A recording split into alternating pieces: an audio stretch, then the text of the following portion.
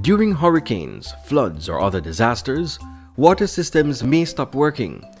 It could be up to you to find a source of safe water. So, how can you make water safe to drink? There are two ways. Number 1. Boil it. Put water in a pot. Turn on the heat and bring to a boil. Make sure it's a full rolling boil for at least 1 minute. Let the water cool and improve the taste by transferring it from one clean container to another. When you transfer it to another clean container, it will improve the flat taste by allowing oxygen back into the water. You can also improve the taste by adding a pinch of salt. Store water in a clean container. Here's another way to make water safe. Number 2. Use Clorox Bleach.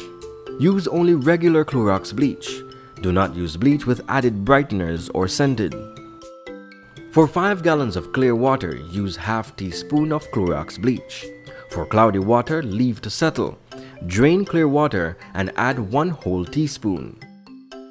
After adding Clorox Bleach, mix all together and wait for 30 minutes before using the water. When it's ready, pour the water into a clean container. It's important to keep your treated water container covered at all times. Follow these simple steps to treat your water when the safety of your water is unknown.